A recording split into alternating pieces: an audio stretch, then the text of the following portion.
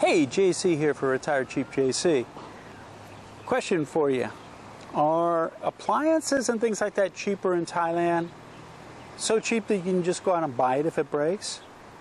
And are you going to get bored in Thailand, not having anything to do? What do these two things have in common? Let's talk about it.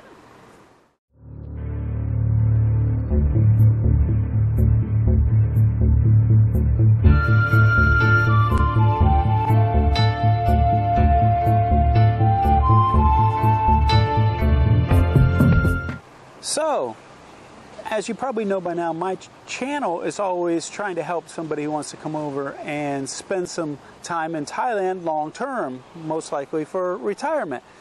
And things come up, I always get asked questions. Is it cheap to go buy a computer or an appliance, something that I need, before I come over to Thailand? Some things are cheaper over here, some things aren't. Remember, everything's running off of 220 volts here, so if you're coming from the States, your appliances and stuff probably wouldn't work anyway. So, are things cheap here? Appliances, say toasters or anything like that? Yes and no. Depends on the quality. We get a lot of stuff in Thailand now from China, which is really cheap. Now, when I say really cheap, I don't mean just the cost. And so, they don't hold up real well. But we have other things that are coming from foreign countries here, especially when it comes to when you're outfitting a kitchen or something like that, that are high-end. We got hoods and ranges and things like that. Keep in mind, if you're in a condominium or something, though, you can't have open flames. So usually you got to have some kind of induction cooker or a flat surface electric cooker or something like that. So some of those things can get a little bit expensive. And if they break, they have good warranties. They'll come out and fix them for you. Now, back to the thing about, are you going to get bored? If you have any kind of inclination, electronically or just you can do things vocationally that you were taught, it's a great thing to use those skills over in Thailand to fix things, not only for yourself, but for other people as well. It's a great way to help out people. So, why am I bringing this up? Because when I put a countertop in the kitchen, I put this flat 2-burner electric stove in, and it was from a company called Tekka. I guess it's called Tekka or Tika, T-E-K-A. And it was really great, but I had some challenges with it. So I'm going to show you my story about my challenges with my stovetop and how me being such a chilled out person, I tried to do it myself. Check it out. I want to talk to you about appliances. If you're coming over to live in Thailand, there's a couple things you ought to know. I've always said, as far as products, if you're trying to buy a product that's specifically targeted for foreigners or foreigners use it as opposed to Thai people, it's going to be disproportionately expensive. This goes for food, this goes for services, this goes for everything. If average Thai people don't use whatever it is, it's going to be more expensive. Well, this also applies to appliances, so I want to talk to you for just a minute about appliances. I sort of put this kitchen together myself, and it was just a little small countertop when I first came in here. So I built this out, put a bar top and a stove and stuff in here, and built it out so I could cook, because I like to cook. One of the things I actually bought was this little 2-burner stove top, and it was a set. This stove top also came with a hood that was up here, and it was a really nice hood. And this is by a company, and I'm probably going to butcher this, Tika or Tekka, I'm not sure exactly. I think it's a European company. So it was a set, and it was, I don't know, somewhere 6,000, 9,000, something like that. I forget how much it was. It was a deal because it was the stovetop and the hood. Well, you notice there's no hood here anymore. The reason there's no hood here anymore is, if it was any, this is where I had it mounted, where these holes are. So it was right here. Well, that's right at eye level. So I was always hitting my head on it because it stuck out. If it was any lower, then it would have obstructed me from cooking. And if it was any higher, it'd probably be useless. Well, one day I was actually standing here, I was talking to Nat, and I raised my arms to stretch and smacked it with my elbow and took it right off the wall. And it fell down on the stovetop. And it cracked the stovetop, but it's still usable. It's not that big of a problem. It's just sort of cosmetic. And I ended up giving away my hood to one of my members. Great member. So anyway, This is for foreigners. This is for Thai people. Because being in a condominium or apartment, a lot of times they won't want you to use a gas stove, which is usually what Thai people use. So we have these little induction cookers. And it's really efficient. I've actually done about, I don't know, how many recipes have we shown our members how to use this to make real simple Thai food that's delicious. And I show them on this because if they're going to come over here, more than likely this is what they'll cook on if they're in an apartment or condominium. So I show them how to cook with this, and this is cheap. I think this is like 600 to 900 baht, something like that. And it's induction. Certain pots and pans can be used on this, no problem, if they're magnetic, I think. So anyway, that works really good. But I like this for a number of reasons.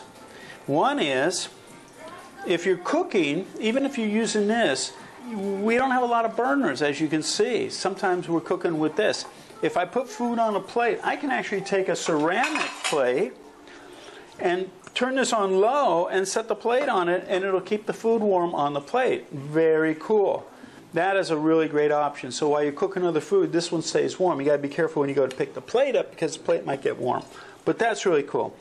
Another thing I realized I could do with this, which I had no idea, I can turn it on just about medium heat or less and put a piece of bread on it. It actually toasts the bread, and in like 1 minute it toasts the bread. So it also doubles as a toaster. Not sure if the company knows that or not. But anyway, so that's the deal. Now, 1 year after I bought this, all of a sudden it just stopped working. You wouldn't even turn on. So we called up the company that I bought it from, which was Home Pro, and told them they sent the tech for Tekka out, or Tika. They sent it out. He took it apart and for free. Put a new part in free because it was under 1 year by like a week. So 1 year, boom, the part went out, put in a new part, good to go. He gave me the receipt with the part number and everything. Well, guess what? It's been 1 more year. Almost exactly. And guess what happened? Nothing. It doesn't come on again. So we called up the company in Bangkok. They wanted 1,000 baht to come from Bangkok just for the transportation fee. Then the part, if it's the same part as the last time, which was the power supply, which is printed circuit board, this is what they put in for free last time and came for free. Now this board is 1,800 baht for the board, and it would have been 1,000 baht to come out. Now, like I said, it went out 1 year, went out again almost 1 year. So I'm taking a gamble here. I actually purchased 2 of these boards, had them sent to me. So I'm going to replace one, and I'll have a backup. Because I think in 1 year it's going to go again. I have another one. So anyway, they sent it to me 1,800 baht.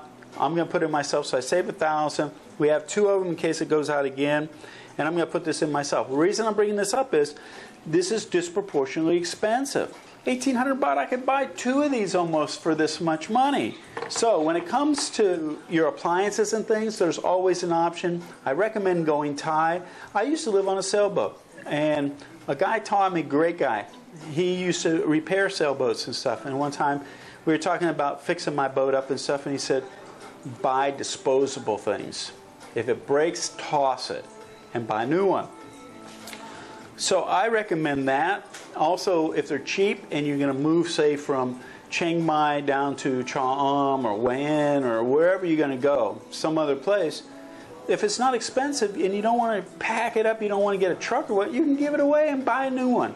Especially if it's 2 years old, just buy a new one. So that there's an upside to doing that. But anyway, I just wanted to mention it to you. You can buy the expensive stuff Farang style, which now Thailand has. When I first moved here 17 years ago, all it was Thai stuff. Now you can get bathtubs and jacuzzis and stoves and hoods and all this stuff that you want, just like you could at back home in America at Lowe's or Home Depot or whatever. So I'm going to go ahead and replace this myself, and then we'll see what happens, see if I'm toasting again.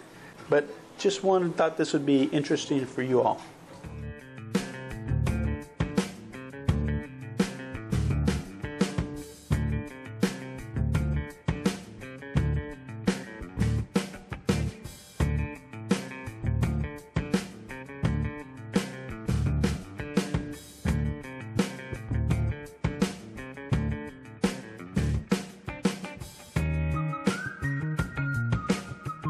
So Nanoi, why is today so important that we have to fix our stove? วันนี้พิเศษไหม พิเศษค่ะ พิเศษวันนี้วันอะไร วันเสาร์ วันเสาร์ทำอะไร กินฮอตดิกิดิกดอก Get hot diggity dog. Yeah, that's right. So we got our, today's Saturday, the kids get to eat hot dogs. And why we wanted this fixed was, check this out.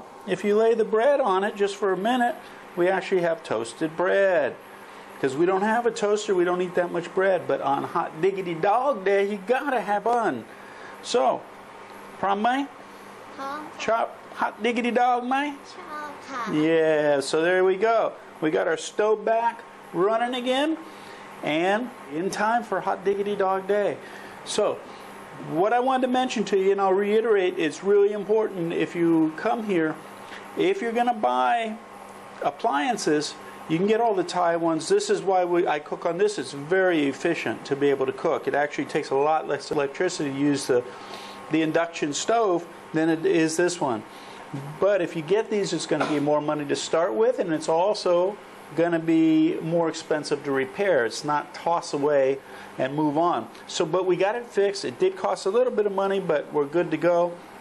And remember, when it comes to cooking in Thailand, what? There's always an option. See ya. So there you go. I hope this has been helpful. It goes to show you that you can buy expensive things and they're under warranty. That's really great. Usually you can get them repaired, very little cost. Those kind of companies that carry those higher end things really do a lot of customer service and they take care of you. But you can always save a little bit of money, usually if you do the repairs yourself. And there are places around Thailand and now with companies like Lazada, and I'll try and remember to put a link in the description of our affiliate link, so if you buy something from them, we make a little bit of money, costs you nothing extra. But using those companies, you can usually buy these little electric parts and do the work yourself. So remember, when it comes to taking care of your stuff and saving money at the same time, there's always an option. See ya, JC out. Hey, JC here. If you like that video, make sure to give us a thumbs up and subscribe to our channel here. Also, we have another video up here you're going to be really interested in watching as well. And if you're looking for all the details of how to retire in Thailand in one place, plus a group of people to support you, check this out over here. Give it a click.